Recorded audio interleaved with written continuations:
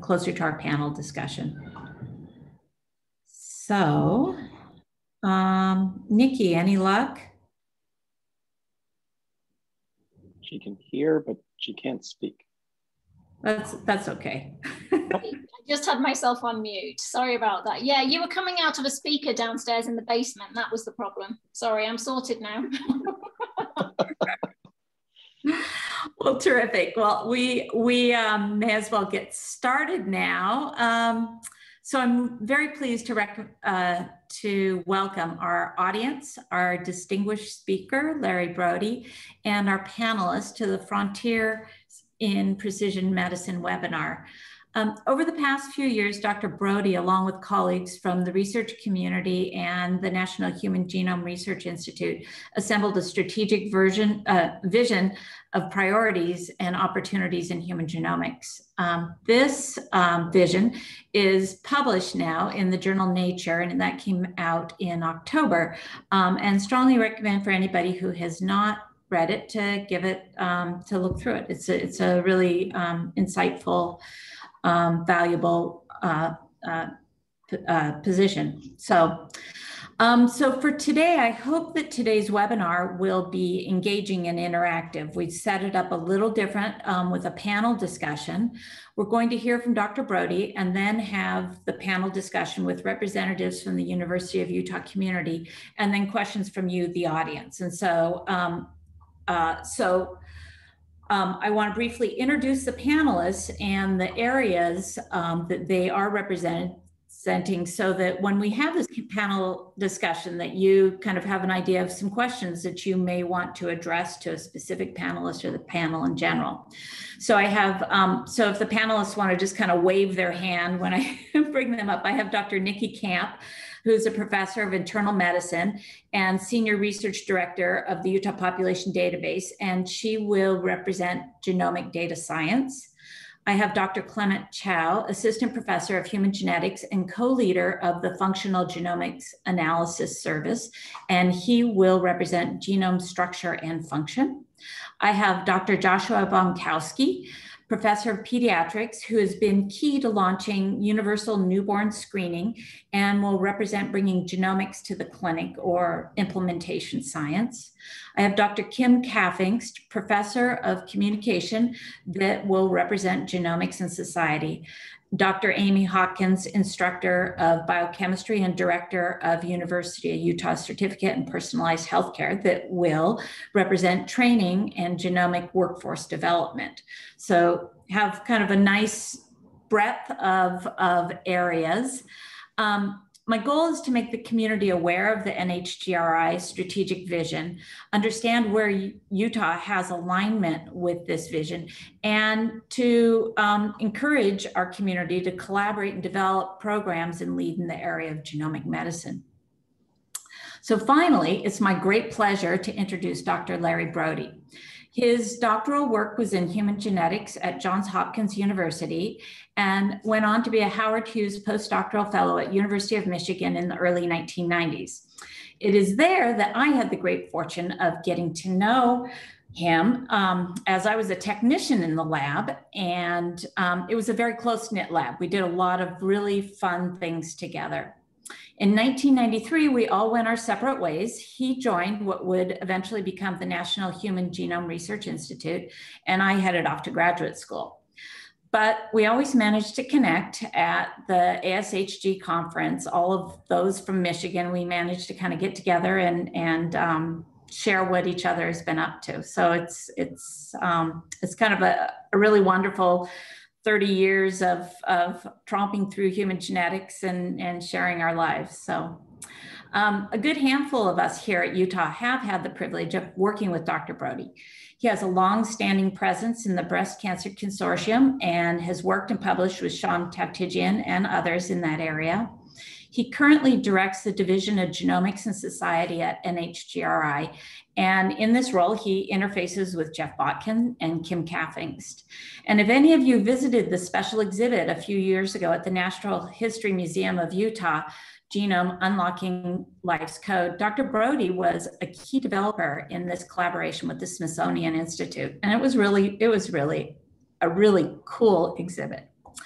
Along with all this, Dr. Brody has an active research lab that studies, among other things, genetic variants in genes involved in folate metabolism that are the basis of multiple health conditions, including birth defects and diseases of aging. So today, Dr. Brody will be speaking on the future of human genome research, challenges and opportunities. And welcome, Larry. Thank you, Deb. 30 years, oh my God, it's a very long time. When Deb knew me, I actually had hair. And I do believe that I've been maybe skiing once with Deb, but in Michigan on a landfill. So there's near the University of Michigan, there's a ski hill. It is literally a pile that's an old landfill, and it's open as a ski area. So as much as I would have liked to be seeing the mountains, I'm not a big skier, but I can tell you that what you have out there is much nicer than the landfill in Michigan. It actually has. Chime in that people to, if you have questions, could you put them in the chat and we'll address them at the end and then also during the discussion. So, sorry, forgotten that important piece. No problem. And I want to also, thanks for the invitation. It is actually really cool. Michigan was one of the nodes of human genetics, but it wasn't as big and as important when I was in training that Utah was. Your university and the location has really been a pioneer in human genetics. And for those of you that don't know, 30 years ago, human genetics was a very, very different discipline. It was kind of torn a little bit between some basic science and lots of medical genetics. And not necessarily the very robust, hot research field that it is now. So I like human genetics, that's why I went into it. It turned out to be a good choice because it's a field that's only grown. And some of the real exciting stuff and seminal papers were coming out of the human genetics group at the University of Utah, some of which are people who are still on this call. So what I'd like to do today, and I really will try to go quickly so that we can have a true discussion. For two reasons. My talk is going to be the corporate talk, basically a walk through our strategic vision through a slide deck that we use when we come out and represent the Genome Institute. Most of this was put together by Eric Green, our institute director. Eric gives a lot of talks. You may have seen some of these slides already because they're cribbed from him. But outside of the corporate, as someone who works in human genetics, I'd like to spend time talking about things that I think are worth emphasizing. And I'll do some of that during the talk, in addition to the official work that comes out of the Institute.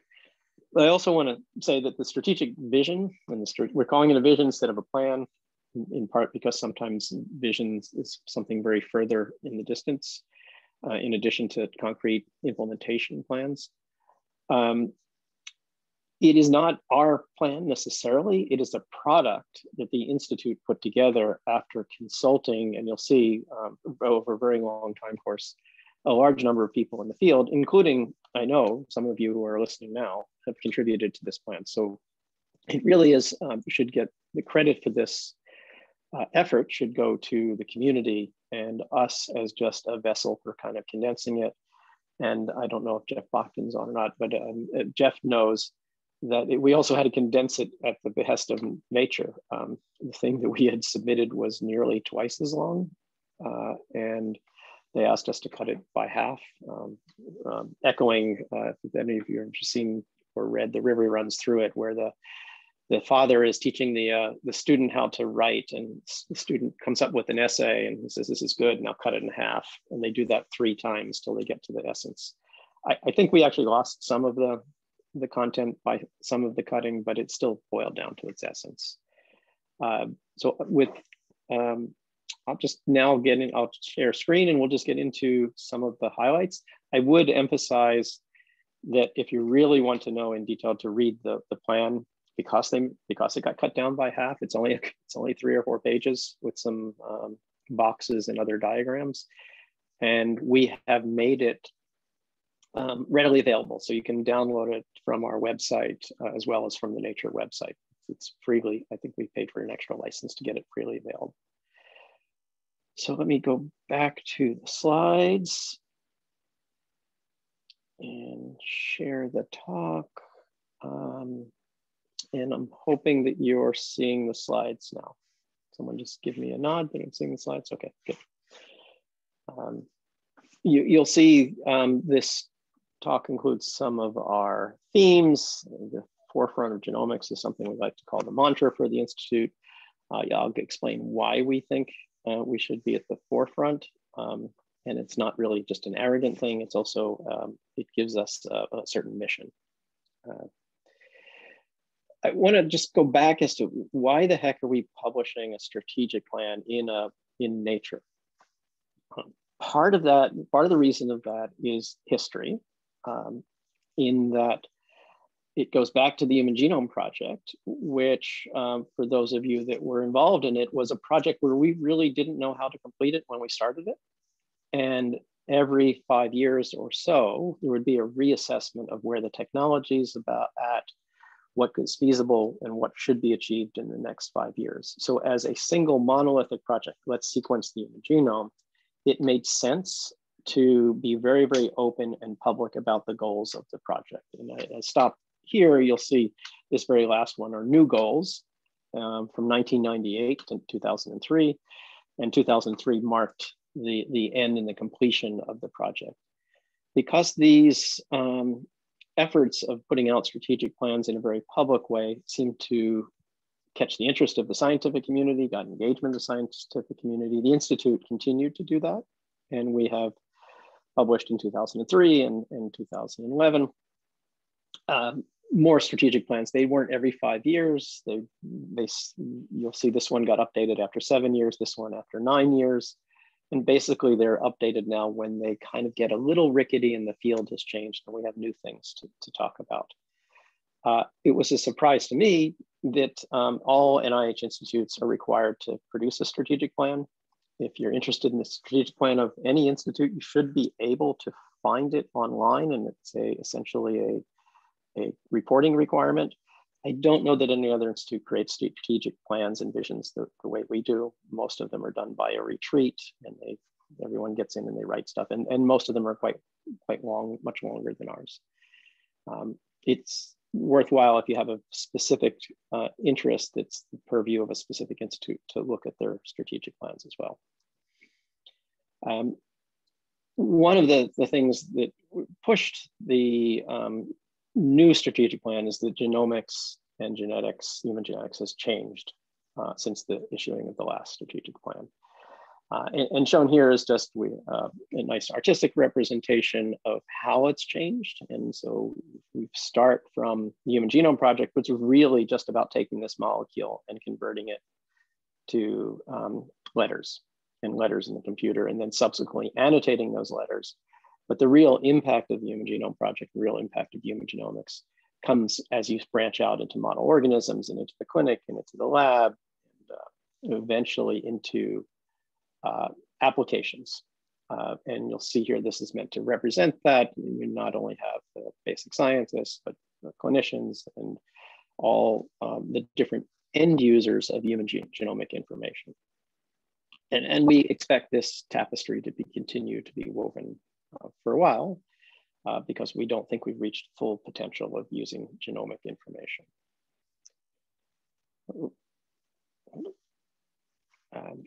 The plan, as Deb mentioned, was published. We did not get the cover of Nature that time. African diversity, and you'll see diversity is a big theme that has been woven through our work as well. But the plan was published in this issue of Nature. And as I said, you can get the full preprint directly from our website. We were struck with how to divide this plan up. And so we did it not, if you're sequencing the human genome, you can say, we're going to build clones, we're going to put them together, we're going to sequence, we're going to do this. The future doesn't lend itself to that simple linear progression. So we organized the plan among several different categories. And they're just shown here: guiding principles and values, foundation for genomics, breaking down barriers, and compelling projects. One of the things that we're reasonably proud of and associated with the Institute is that we do a lot of barrier breaking, either through technology or for supporting research that essentially changes the field. But it needs to be put on a robust foundation. And nicely, one of the things we heard in a lot of the meetings we had is that we really should codify and completely embrace certain guiding principles and values. So what I'm going to do for the next probably 10, 15 minutes is do some highlights of the plan and obviously not go through it in extreme detail. I picked a few that I think are relevant to a great academic medical center like University of Utah. First, the process. This really is a very long process. We started planning the production of a strategic plan in 2017. We didn't tell anyone about it until we officially launched it in 2018. And there were a lot of events in here. I honestly don't remember if we came to Utah a bunch. Instead of having one meeting where everyone came, we went out to various places and meetings, and some of you may have participated in these. First, they were listening sessions, just to hear what people think should be in a strategic plan. And then halfway through, we switched to, here's what we've heard, what do you think? And some of you may have participated in those groups. That led to a draft paper, a submission, and then eventually publication. Nicely timed to be at the 30th anniversary of the launch of the Human Genome Project. Our institute is very good at finding anniversaries. We celebrate the anniversary of the completion of the project, the completion of the draft project, the launch of the project. There's a lot of anniversaries to be had to peg things to, but it was very nice to be tied to that.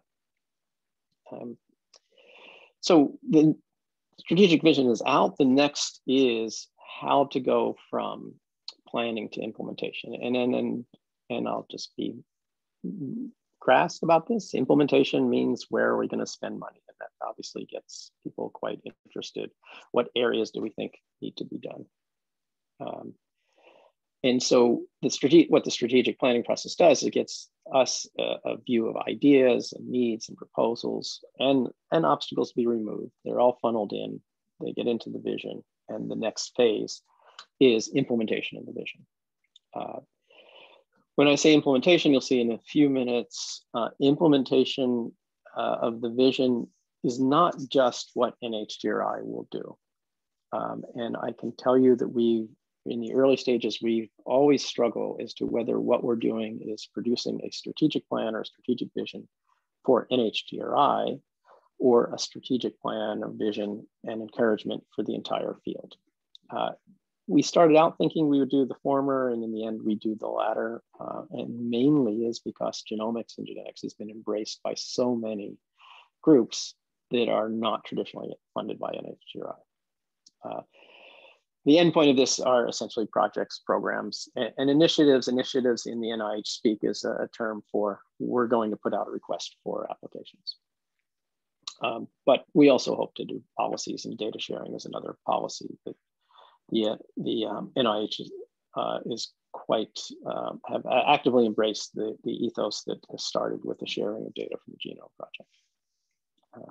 We start with the guiding principles and values. I think this is an area that is maybe unusual to have in a strategic plan, but it really fit very nicely with our structure.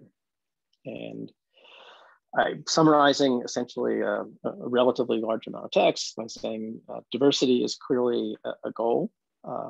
And this is diversity not just in the workforce, but also in, not just in the people who participate in genomics research. We know we have a very big weak spot in the data set and study participant, but also in the workforce and who's doing the science. We also codified that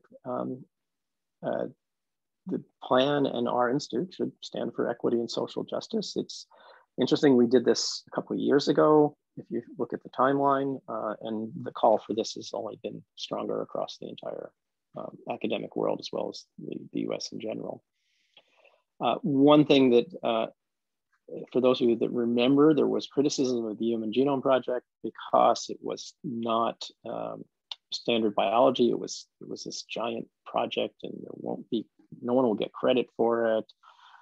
Well, one of the things that the Human Genome Big Science showed us is that modern biology can be really tackled quite well by consortia and team science. And as someone who really loves working in teams, like this is one of my personal things that I think is really, really important. The biological questions, human genetics questions, don't lend themselves to fitting into the standard chemistry department, physics department, biology department kind of structure. Or if you're on the academic medical side, they don't fit into radiology, pediatrics. They really bridge all of these things. And so we really support team science. As I mentioned, open science and data sharing is really a pillar of what the Genome Project brought to the field of biology, going back to the Bermuda Principles in 1995, where it was declared that the sequence we generate will get put into the public domain immediately. And now we push open science and data sharing as essentially a fundamental principle. At the same time, honoring human subjects issues and other ethical constraints. The more open generally, the better. And for those of you that were in human genetics early in the early days, there was often very, very secretive, competitive things that were somewhat, in my mind, somewhat destructive to the field because it delayed getting on with the research. One of the other things that is not sexy, not really something to get excited about, but so incredibly important are data standards. And that's another fundamental principle to make sure that there's standardization as you're generating data, maybe standardization of genetics and medical records, standardization of software to use to analyze genetics. And an institute like NHGRI and the field, Sanger as well, can kind of create de facto standards that everyone would use. It just makes the science go so much faster. The other element, in addition to the principles, is to essentially, our goal is still to improve the foundation of genomics. Anyone in this room can go on and see an annotated human genome with a few clicks. Anyone in the world can do it. And the fruits of the Human Genome Project are available readily and easily, and are constantly getting more embellished and better. So one way to sustain that is to make sure that we put a lot of effort into genomic data science. That will lead to the eventually standardization by best practices through experimentation, but we also fund management of resources and fund analyses. One of the things in my own research that is really, really incredibly fun is to be able to answer questions by using data that's readily available instead of actually pulling up a pipette and doing an experiment. And that's really one of the waves of the future. Doesn't mean you're going to do away with doing experiments, doesn't mean you can shut down every single lab, but there's so much you can augment your own questions with data sets that in many cases are so much larger and will cost so much more than you could have done as an individual investigator. We still think comparative genomics is the way, and I'll mention a specific project that is very important. So we're not abandoning the model organisms in basic science. We are trying to make them more efficient. For those of you that are in the model organism world, know there's a little bit of strain in our trying to make the model organism databases more efficient and let the researchers focus on the organism and make the data more central and easier for everyone else to use. Along with the data sharing is really to empower folks who participate in our study as partners to understand, eventually, potentially get all of their information back. And that's one of the guiding principles of the All of Us project.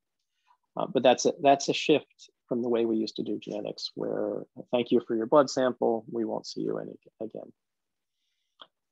Along with this is we have made a commitment to doing genomic literacy. One of the things that I also oversee is our educational and community outreach branch.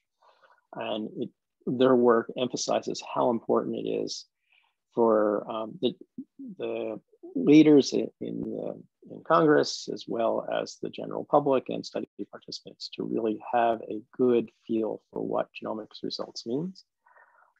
In some ways, this means we have to undo a little bit of what we've done in the past.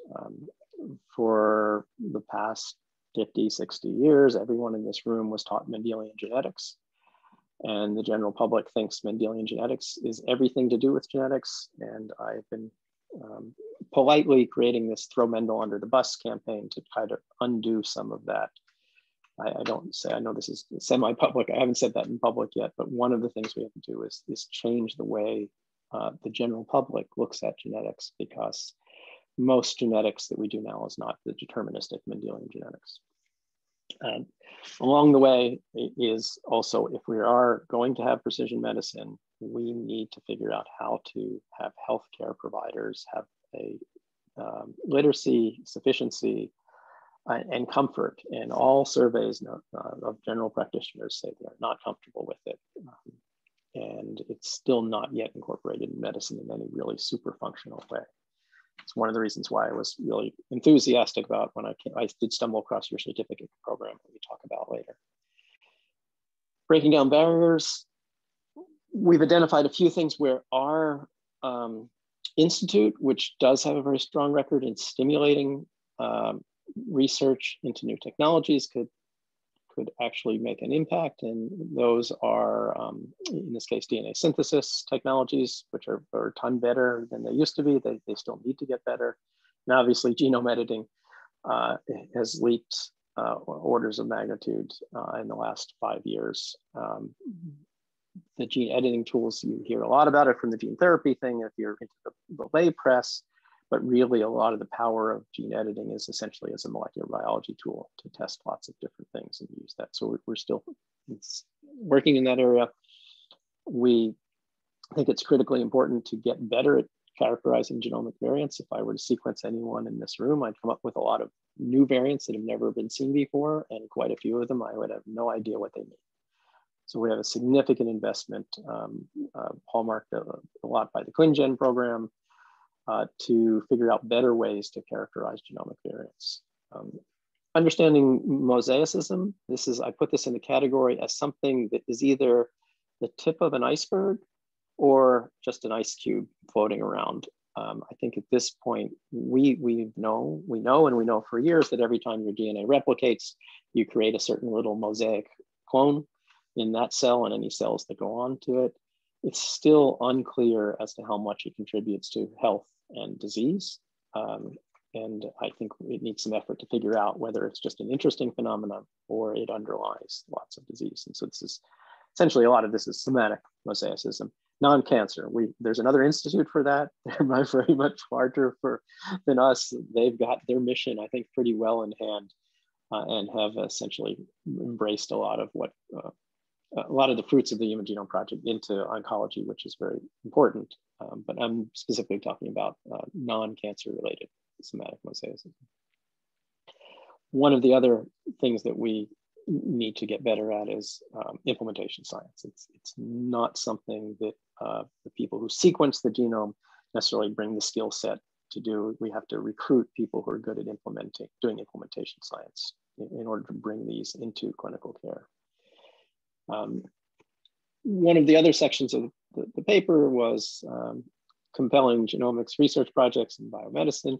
I can tell you, if it's something you're interested in, it is compelling. If you're not interested in it, people said, oh, this is not that compelling.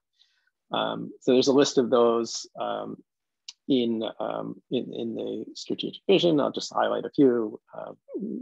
Despite the fact that we are getting better at understanding regulatory elements, and we are orders of magnitude better at understanding them from when we were just dissecting the hemoglobin promoter.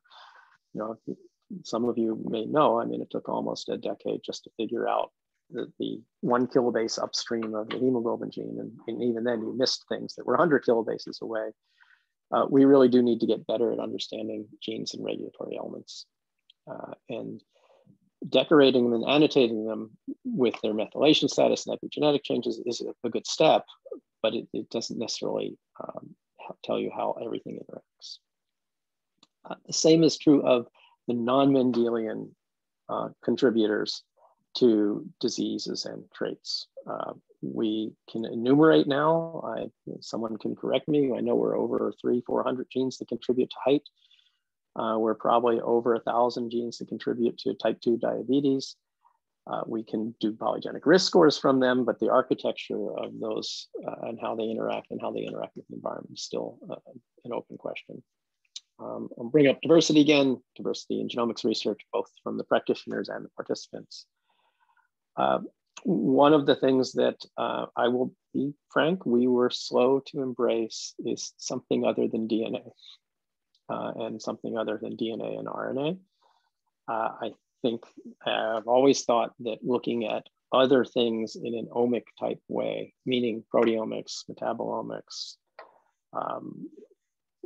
kinomics, and all the other omics that are out there, it probably needs more attention now. And some of these fields could use standardization. They ultimately can lead you back to the genome. So I think it's pretty easy for us to justify supporting those. And we talked about, and I'll show you a virtuous cycle kind of diagram about using genomic learning in healthcare systems. I'll show it to you now. This is how we see these interacting between this double virtuous engine between basic genomics research and a genomic learning and healthcare system. This looks really, makes a lot of sense. If you only have to have this thing cycle in the slide, it works perfectly, but it doesn't work perfectly now when you start having these steps hit the real clinic in the real world, or having the basic science work not be able to get over to this bridge. So if you, and this figure is, I'm pretty sure this figure is made it into the final, did, okay. Some of them got cut, I couldn't, made it. So if you look at this, you can think about opportunities on injecting knowledge, not fixing, injecting knowledge into the places that don't turn very well together. We also had a section, and we knew that this would get a lot of coverage, called bold predictions. Again, if it's something that you get excited about, you say, oh, that's kind of bold. If it's something that you think is really boring, you say, it's not that bold. So there's just, I think 10 bold predictions or so in a box in the paper. They're worth looking at. Whenever you're doing this, you do pick some that are probably sustainable and attainable, and some that are a reach.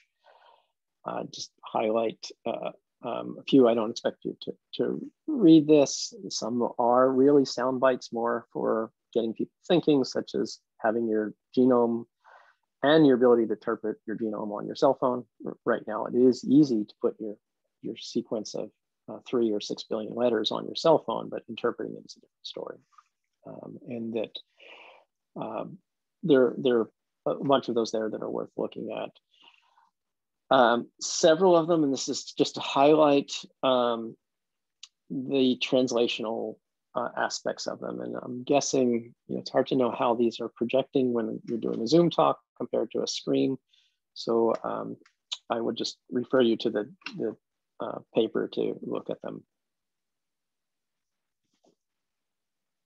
Okay, just want to talk about a couple of the guiding principles that I think are really important. We have talked about the genomics workforce, and I'm bringing this up specifically because in a few minutes I'll just show you we have already started on down this path already. And so that's one of the guiding principles. I've already mentioned this one. This is one of my favorites, in part because I really like working in transdisciplinary teams. I really like working with people who know more than me about the field that they're working in. And to a certain extent, I like teaching in my field as well. I just highlighted those two. The robust foundations, these are the elements that we talked about. And again, this is the workforce,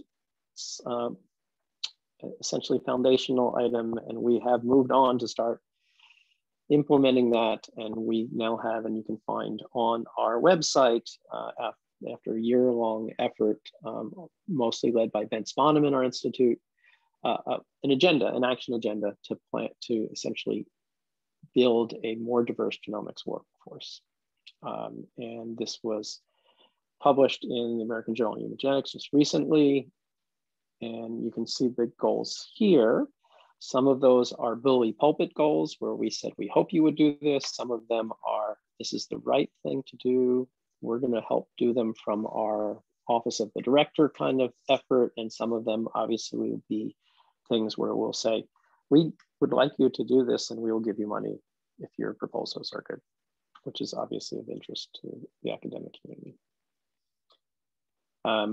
These are some of the things that you will see, and some are already out in fulfilling some of the goals in the strategic plan. So when I say already out, some of them are already being acted upon, some of them are incorporated into projects that are going on, and others are coming out as program announcements and RFAs.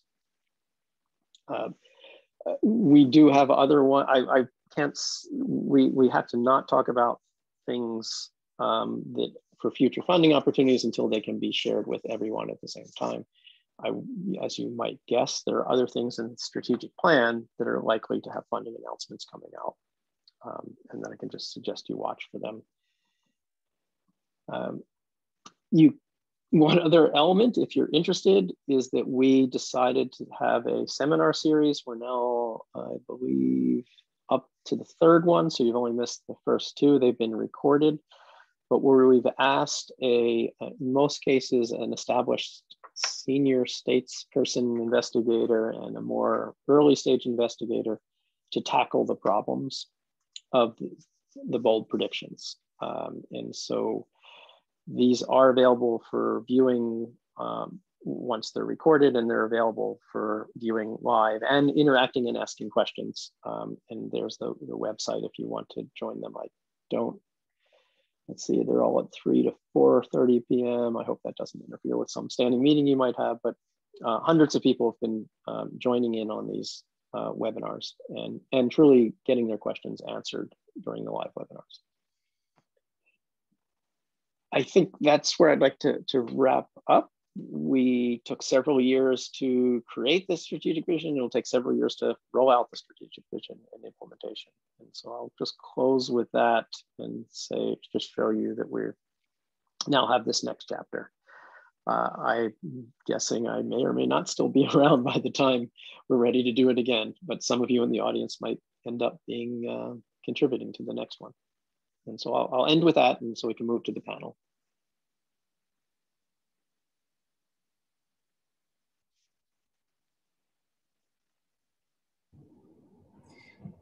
Thank you, Larry. That was really great. What I'd love to do now, so for people that have questions, go ahead and put them in the chat and we'll start to tackle some questions as a panel. But first off, I am going to have each of the panelists just spend a minute or two highlighting what they think Utah's strengths are with this vision. And so I'm going to start with Nikki Camp. Yeah. So I would first encourage anybody to give this a read. I really enjoyed reading the article. And Deb tasked me with genomic data science, which is a bit intimidating because there are lots of people doing lots of different things. But in the spirit of just giving you some flavors that are aligned both with the vision we just heard about and some names, so if any of you have projects that you can connect with people, but it's not exhaustive, and I apologize if I've forgotten anybody who's on here and the work that they're doing. So I'm going to start by just restating probably what we all know, that computational approaches to characterize the genome is a real strength here. And in fact, we have a group now set up, Utah Center for Genomic Discovery, that includes Gabor Marth, Aaron Quinlan, and Mark Yandel. And those guys are doing a lot of work in identifying, calling, bioinformatically annotating complex variants. So anybody who's doing, who that could support their research, you should definitely get in touch with those guys. They also are doing rollouts of how do you do this at scale, which of course is hugely important because we're all doing these massive collaborations, and also at speed, which I will leave to Josh, who will talk about operationalizing in clinics, which is important. The other thing I wanted to point out is kind of the other side of the equation. So we really want to understand diseases and do genomic medicine. but part of that is the description of the phenotype itself. And there's a lot of groups here thinking about how we can better characterize phenotypes from lots of different ways. I'm going to mention kind of 3 different kind of things that are going on. So number 1, I can't not talk about the Utah population database. So we have a brilliant database here, 10 million people in it across the state, and from the pioneers on to the modern day, 5 million of which are with it, have at least 3 and up to 18 generations of genealogy. The cancer registry since the late 60s, and then probably 15 to 20 years of hospital records for the Intermountain healthcare systems and the university, which together cover 85% of Utah. So I'm actually a little bit and beyond as well. So our capacity to do things, mining those data, and especially mining familial clustering. Of course, we've used that in the past just to get high risk for a single pedigree. But we're now thinking about how you can do multi-phenotype clustering, including the environment. And I will just shout out Heidi Hansen, who's on the call. So if you have any phenotypes you're interested in thinking about in that kind of multi-phenotype way to try and narrow down on that. I also wanted to mention kind of the efforts going forward in kind of the artificial intelligence realm. So Mark Yandel, again, Human Genetics, has been working a lot on how to mine the electronic health records to look for associated phenotypes. And then something I only just recently heard about, which is like, I thought was totally interesting, is the idea of using AI to mine video footage for kind of like looking for intermediate phenotypes in the neuroscience psychiatry realm. So the idea of getting to phenotypes that might be closer to biology, without having to rely on questionnaire bases, which is what often happens in those types of fields.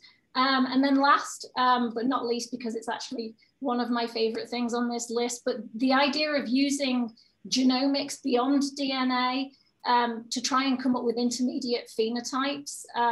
So we've done a lot of work using statistical genomics approaches to kind of characterize global variability into kind of systems of quantitative traits, which can be used in multiple omics and also designed so they can be used alongside more standard things like clinical variables, environmental variables, and therefore fit into kind of frameworks we're used to for doing clinical trials, clinical endpoints, epi studies, and also hopefully when things are cheap enough, huge cohort studies. So I'll finish there and let the other panel. Thank you, Nikki. That's, clearly we have a lot going on in that area. Clement, do you want to jump in and comment quickly on functional activities? Sure. Yeah, so, I think everyone knows that Utah is really good at modeling human disease individually in our labs.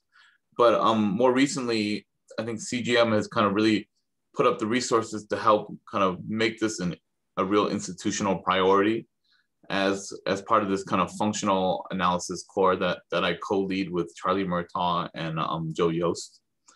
And this core is really kind of its purpose is to help bring functional analysis to clinicians and also to groups that can't immediately bring that kind of analysis to the work that they are producing and the results that they're producing. And I think that this has been working out quite well, and it's really kind of serving a really nice community purpose. We've been building individual patient models that come out of the Penelope program as well as NeoSeq program as well. And I think we'll be starting to do a couple of the other genome sequencing projects that are going on in the area as well. But we're also, testing a large number of genes from some of the whole exome, whole genome studies that are going on for some projects on campus. And I think that this kind of CGM putting kind of the support behind this kind of core and this kind of service really kind of helps bring the clinical work to a whole nother level on this campus. And I think that this is really the next frontier for human genomics and human genetics is really, what do we do about all these variants that we find? And there needs to be I mean, we're trying to do this locally to kind of shuttle these variants quickly into the lab and try to build initial models and try to get people to study them. But I think that kind of moving forward nationally, this really needs to be our priority in terms of how do we do this on a larger scale beyond kind of Utah, beyond whatever resources we can put together locally. I think that would be really neat to see how we can implement that kind of on a nationwide NHGRI wide level. I think that's a great idea. Yeah, that's a really neat place to move into and a great opportunity to grow that. I'm going to jump over to Josh Bonkowski now. Take a moment to talk about implementation, bring it to the clinic. Thanks. So I'm Josh Bonkowski, if I haven't met anyone here on the call. So I'm a pediatric neurologist and kind of live in the world of clinical stuff, but also involved in both bench and clinical translational projects. And I think the things that I wanted to briefly talk about were trying to use genetic or genomic testing in the early phases of a person's life. So in particularly like newborn screening or testing of infants who are ill. And then the other aspect that I wanted to briefly talk about was trying to cross the genomics to clinic divide, because I think that's a major issue as we've all kind of think about. I've made notes for myself just so I don't go too long or go too short. So here, I mean, I think, hopefully we're preaching to the choir a little bit, but we have a lot of strengths for these kind of efforts. So I think between the University of Utah, in and around healthcare, Primary Children's Hospital, we have a really pretty well functioning set of systems that talk to each other and can work together in projects when we get the interest to do so. So I think for like long-term big population studies, these healthcare systems can really work well together.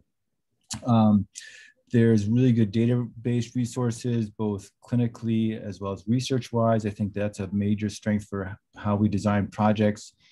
And then, especially, tooting our own horn, I think in pediatrics, because there's not many pediatric subspecialists other than the ones in the one group here at the university, we have essentially, 100% ascertainment and follow-up. So it's a kind of tremendous resource that I think we're just beginning to tap. With newborn screening and testing at the beginning of life, which is obviously a major opportunity for genomic and genetic testing, the challenge that's happened over the past, I'd say 5 years, is that more and more diseases are treatable for young infants, and they need to be diagnosed in young infants to make a difference. But the current biochemical testing platforms that exist are kind of hitting the limits of how many diseases they can test for. And so obviously genetic or genomic testing seems to be the solution, or can be a solution for that kind of issue. However, to implement this at a population level is a challenge because of cost. So for example, the current newborn screening panel test costs less than $100 per infant. And obviously we'd have, if we want to do that on a national level, then, can you bring whole genome sequencing down to a cost and interpretation down to that level of cost. The other issue is there's many problems with newborn testing, with privacy, with long-term follow-up, but it has tremendous opportunities. The testing you do at a newborn, you could use again when they're 25 and have diabetes, or when they're 45 and have heart disease. And so the single test as a newborn can have long-term opportunities. Another strategy that's being used, and that's an opportunity. I'm going to stop you there, and we're going to jump over to Kim, just because I'm hoping to have some time at the back end of this for some Q&A, and we're down to about the last 10 minutes. So let's jump over to Kim, Genomics and Society. So I will try to briefly summarize some of the really amazing resources that we have here. So just to highlight a couple areas where I think we align well with the strategic vision. Genomic literacy, which you heard about from Dr. Brody. So I would highlight the UCER, the Utah Center for Excellence in LC Research, which is doing some really innovative work on genomics education, as well as our Genetic Science Learning Center, which has done a lot of work both with K through 12 but also as part of the All of Us community engagement efforts. So thinking about genomic literacy, diversity, and inclusion. And I won't have time to name them all just in the interest of time, but many of us on the research side are interested in genetic risk communication, genetic literacy or genomic literacy, and how you use genomic data in decision-making. So just to shout out to Lisa Aspinwall and Sarah Knight, who are on the call, but there are many of us here interested in that. And to highlight some of the really exciting interdisciplinary work in this space. So for example, collaborations between Huntsman Cancer Institute and the Department of Biomedical Informatics to use data on inherited susceptibility in clinical decisions and clinical decision-making, which also relates to the implementation science base.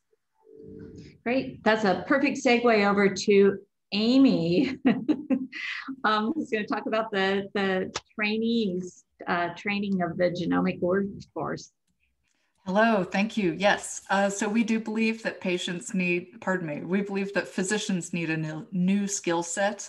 We've brought together some existing classes and created some new ones to address these needs into a graduate certificate in personalized medicine. We began enrolling medical students in the certificate in fall 2017. So we'll be graduating our first students this spring. Due to time, I'm not going to list our learning outcomes or talk about specific classes, but I would like to thank the multiple people on this call who participate as guest lecturers and research mentors, such as Josh and Kim. You make a big impact with our students. But I would like to suggest that we're still in a great deal of flux as the structure of our medical school curriculum itself is changing. Many of you are familiar with the knowledge that Step 1 board exams have just moved from a scored exam this last year to a pass-fail exam next year. And that coupled with the fact that we've just successfully been reaccredited and to answer the social justice demands of our moment, our institution is embarking on a process to reinvent our entire core curriculum and the timing of how it's taught. It's been termed metamorphosis. I hope anybody who's on this call's received an invitation to some of the 30+ hours of stakeholder meetings that we've already had. But for those of you who'd like to learn more and to advocate for the educational needs that we care about and to create that genomically informed workforce, I'm going to put a link into the chat. Please feel free to participate as much as you'd like. It's terrific. So I'm going to open this up to some questions. I have a handful of questions, but I think I'll see if the audience wants to jump in. I'm going to shoot my first question off to Dr. Brody. So one thing I didn't hear was pharmacogenomics. And that felt like that was missing, and maybe that's not where NHGRI sees the future and kind of where that's going. So it's a little bit of a sore subject in some ways, because we think pharmacogenetics, and one of the slides I didn't show you was the investment in genomics in the NIH portfolio. There's a figure in the paper. The percent of NIH funds that are invested in genomics science, genomic translation, precision medicine that come from NHGRI compared to the rest of the NIH, we think that we're now only 10% of that funding. We think that pharmacogenomics is very important, but should be picked up a little bit more across different institutes. So we're working through that. Obviously there's a few pharmacogenetics things that are absolutely critical if you're going to prescribe certain drugs. What's less clear is how important they are more generically. And I think the warfarin experience was somewhat eye-opening, I think, for a lot of us when it came to everything looks perfect in observational trials, everything looks perfect from the theoretical basis, from the biochemical basis, and then you put it out in the real world and it performed less well than you would have thought. And so I think some of those trials just need to be done with other ones. I don't know if the word's gone. The word was in the earlier version of the thing. I'd actually have to do a search to see if pharmacogenomics is been banished. We still do support an amount of pharmacogenomics in some ways. it's a little bit more, and I wouldn't say established because I don't think we know how much of it to use yet, but at least how to figure out how to use it is relatively straightforward. It just requires the investment. One of the reasons why I bring that up is the communication with the public, because a lot of people are getting this direct to consumer that, you know, says, oh, well, I can, you know, this drug and that drug, you know, as they do this panel of SNPs, and it's something that they can just kind of throw out to people. And on the education front, I mean, that's kind of that opposite end of the Mendelian of, you know, how do you use that? So, you know, Kim, do you have any thoughts on that, on the communication of that knowledge as it's bouncing around in direct to consumer? Yeah, just to mention a couple things. So it's an active area of interest for some of the UCR investigators, sort of how that is being conveyed in the media, for instance, and how that might be impacting how people think about it. And it's also, of course, an area of interest to our many genetic counselors here at the University of Utah, how you talk with people and maybe improve on how public understanding of some of those types of issues. Am I allowed to ask a question? If we don't have really, can I ask a question of Amy? Because as I mentioned, when I was preparing for this, I did come across this program, which I was excited about.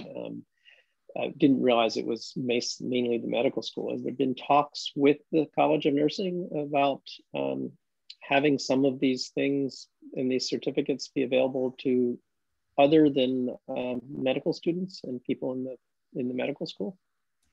Thank you. That's the generous use of your attention. No, we have not yet reached out to the nursing school.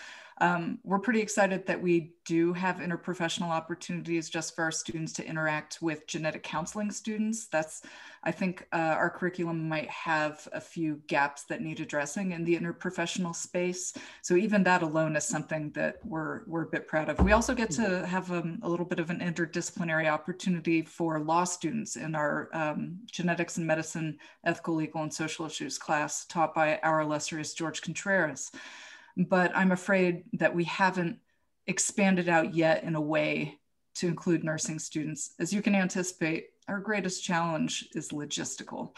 But I am hoping that with the revisions to our whole curriculum, that'll reduce some of those barriers rather than heighten them.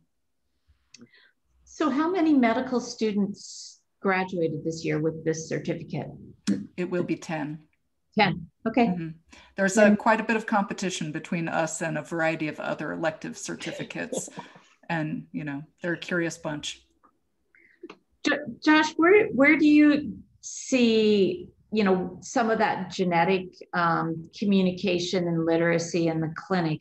Where do you see it coming in, you know, in through the nursing field, or the existing physicians, or the new students coming on board? Yeah, I think the excitement is huge to use this kind of tidal wave of information.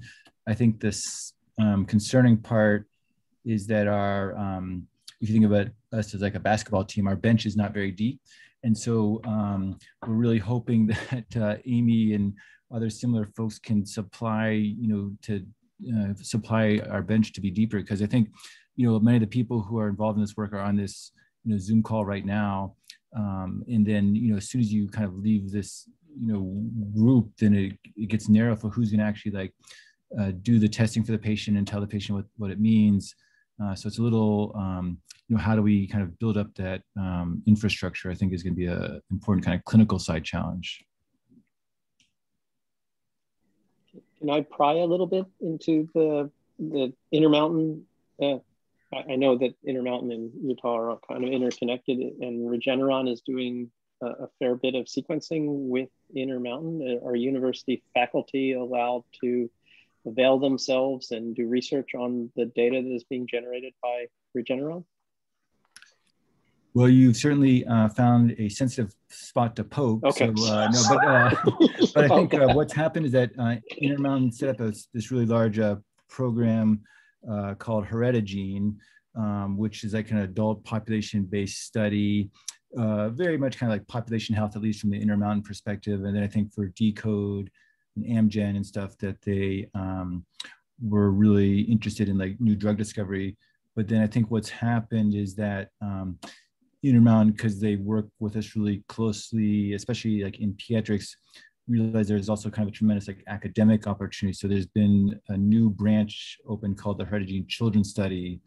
And so for that, we have kind of bridged the gap between the Intermountain world and the University of Utah to be able to use that data kind of from an academic perspective.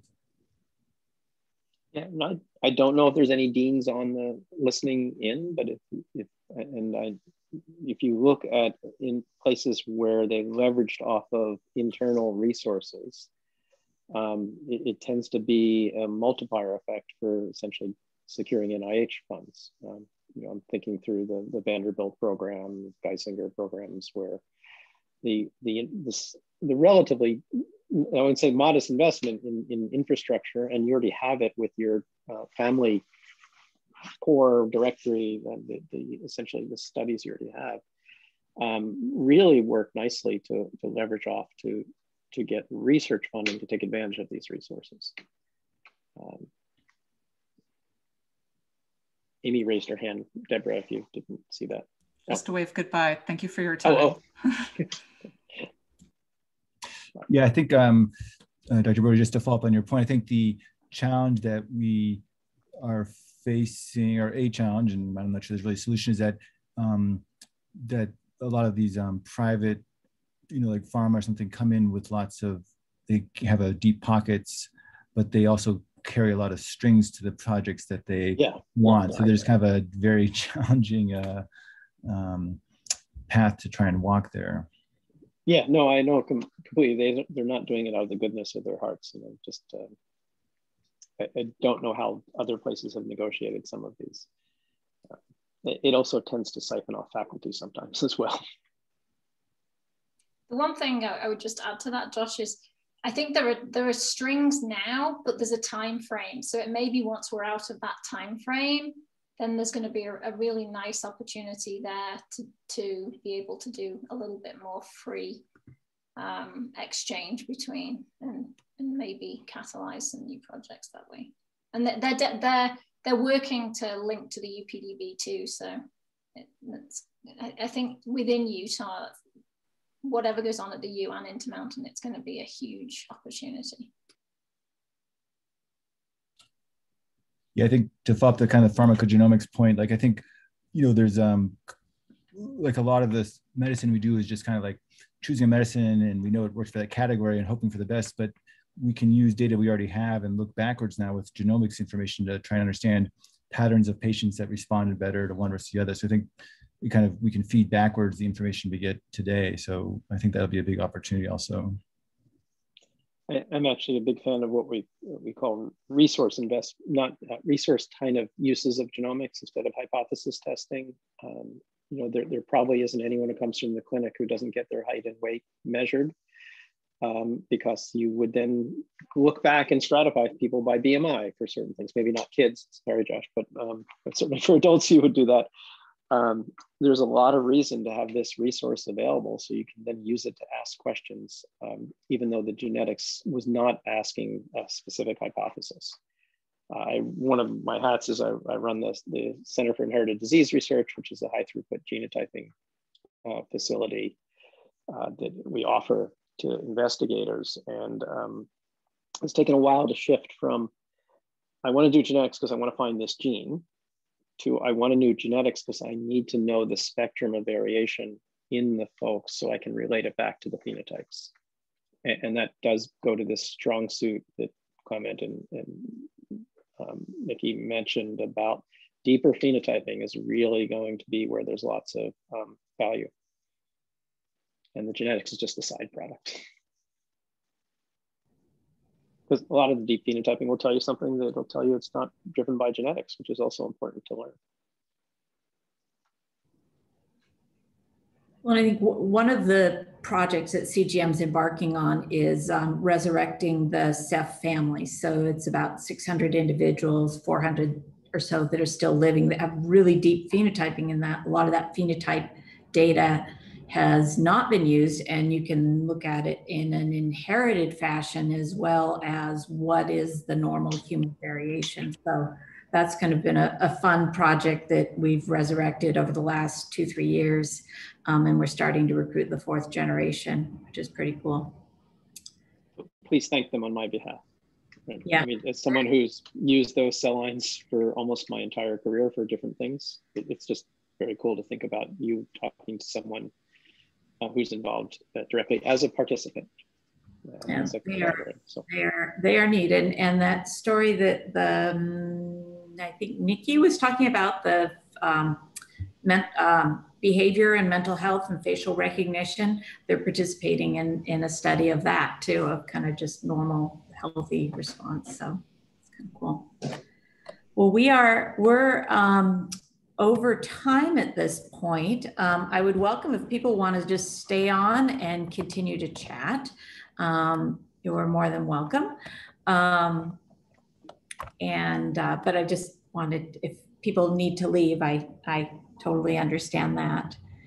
I wanted to launch, Clement, if you have a moment, I wanted to ask you, I'm aware of because of Sean Taftuji, and I'm aware of the efforts with the breast cancer gene to go through and basically characterize every single amino acid in the breast cancer gene. And as I read through this, it sounded like that is one of those sort of long-reaching, wouldn't it be cool if we understood all of this variation? Are there other genes or diseases that we are in a good position where we could set up cell-based assays or high throughput zebrafish or something like that to start to really understand, every base of an important gene? Well, I think that this certainly would apply to a whole host of disease genes, for sure. I mean, so we consistently, especially in the rare disease world, with so few numbers of patients, it's really hard to build a genotype-phenotype map. We have just as many patients as we have alleles, and you don't have thousands of patients, so you don't have enough of any allele to know really what the relationship really is. And so I think that's important for a lot of different genes. I think setting up the screening is challenging. I think that the phenotyping and finding a phenotype that is relevant to the function, relevant enough to both the disease and the function of that gene that will be informative for all these variants, I think is the barrier to this kind of screening. There's certainly a number